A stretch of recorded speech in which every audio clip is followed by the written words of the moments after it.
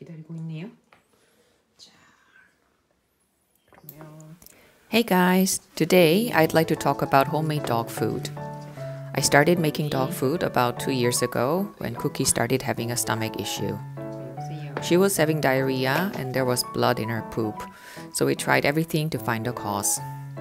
And at the same time, we tried to improve her general diet. Since then, I've tried different ways to cook and prepare healthy dog food and found a way that works for me. So I'd like to share it with you guys. This is just what I do, and of course, you may want to use different ingredients or different ways of cooking or preparation. So just take some tips that are helpful for you and hope you will find your own way that works for you. While preparing for this video, I thought I would calculate how much of what nutrients our dogs need per day and how much of what food that would be. My dogs are both 5 kilos and both are adults.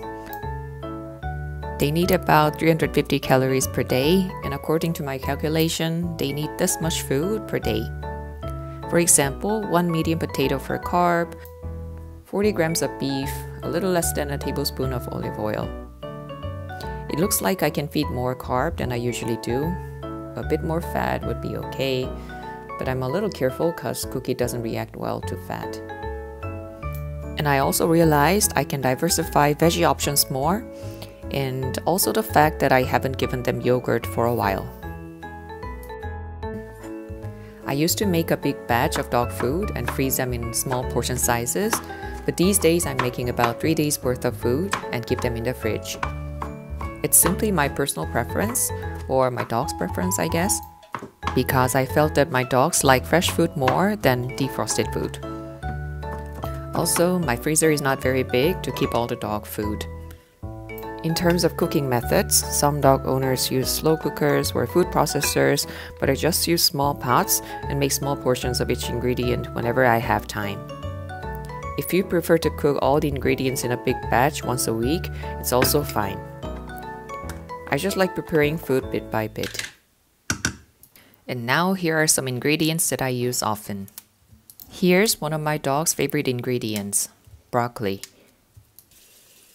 Both Toffee and Cookie like it, so I often include it in their meals. I wash it in running water and steam it instead of boiling it. I heard that this way more nutrients are maintained.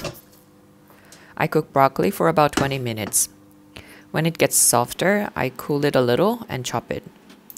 My dogs are small, so I cut all the ingredients pretty small. I also learned from experience that the dogs like a certain texture. When the broccoli is too hard or too mushy, they don't like it. Next is carrots and potatoes. I chop carrots first as it takes longer to cook. Carrots are an excellent source of vitamin A, especially beta-carotene. Beta-carotene is an antioxidant, which is good for eyes and skin, and reduces age-related cognitive decline and protects against metabolic syndrome like high blood pressure or high blood sugar. I cook carrots long enough, about 30 minutes, until they get soft. About 10 minutes after starting to cook carrots, I add potatoes in the same pot. The preparation is similar to carrots. I chop them in small cubes. Potatoes are packed with vitamins and minerals, and also contain antioxidants, which reduce the risk of chronic diseases like heart disease, diabetes, and cancer. I add just a little bit of vegetable stock for better flavor.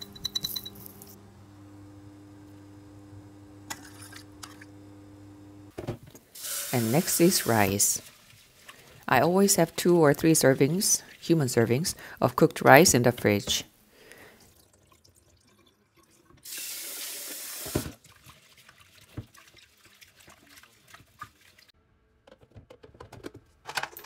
I started from 20 minutes at first, but wanted to make it softer and cook it better.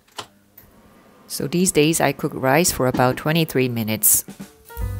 Now I'm cooking salmon.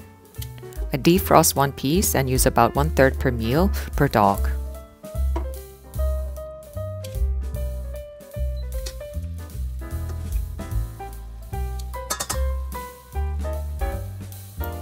Here I'm mixing salmon with rice.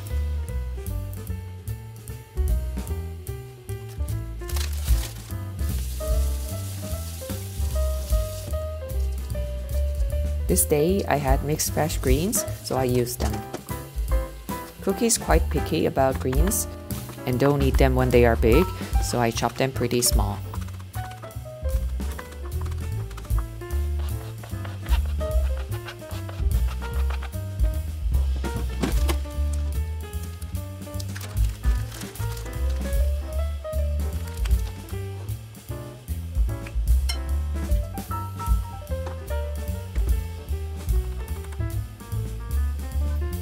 I also add some algahumin powder. We started feeding this to Cookie when she had a stomach issue.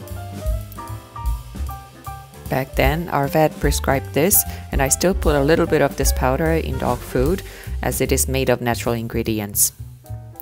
I looked up online to see what it does to dogs. Here it says, strengthening of the body's intestinal flora, mobilization of the natural defenses, protection against dehydration, strengthening of the immune system. Sounds all good. At first, I thought the smell was quite strong, but the dog seemed to like it.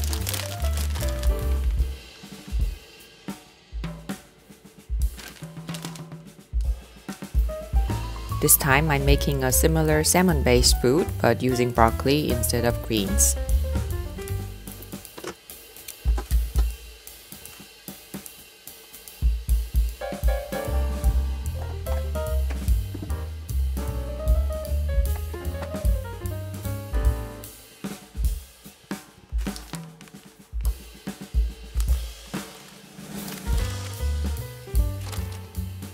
And this one is with beef. I try to use lean parts and keep them in small plastic bags in the freezer. Whenever I need them, I take one bag out and use it for cooking.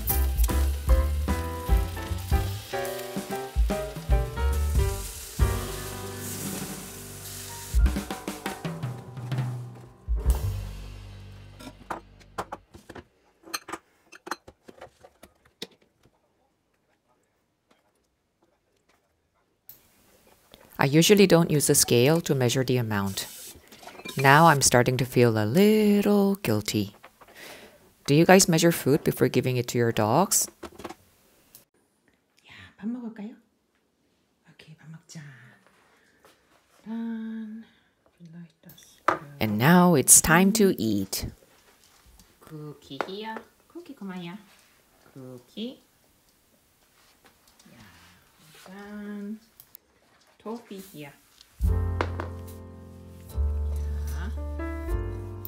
For me, it's also important to watch them eat. It's because Toffee usually has a bigger appetite and tries to eat Cookie's leftover food. She gains weight easily, so I need to watch her.